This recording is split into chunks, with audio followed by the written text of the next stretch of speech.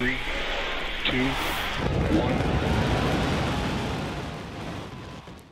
It was incredible. Breaking news out of the Lone Star State, Texas. SpaceX launched the world's most powerful rocket just within the last hour, then reported it lost its spacecraft 8 minutes into the flight.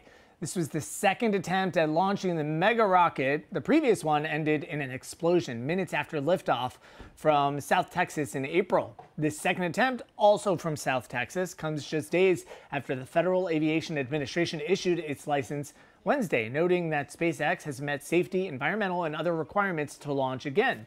SpaceX has a $3 billion NASA contract to land astronauts on the lunar surface as early as 2025 using this spacecraft.